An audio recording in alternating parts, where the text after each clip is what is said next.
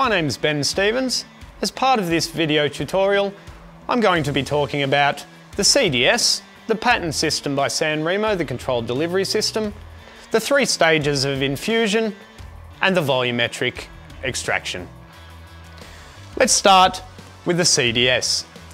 As part of our pattern, we use a controlled delivery system where the machine recognises the flow of water throughout the entire machine.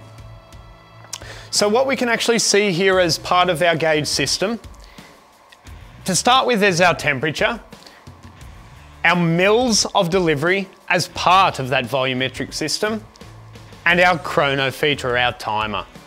Now with the controlled delivery system, as we activate the group, the machine will run through a soft pre-infusion indicated by the zeros.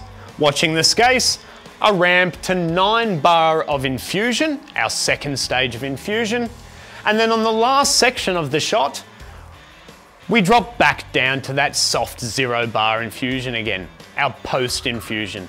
Again, stepping through the 3 stages of infusion. Now this is done via a voltage regulated gear pump. Now, as also part of that controlled delivery system and the volumetric system, we use a standard flow meter.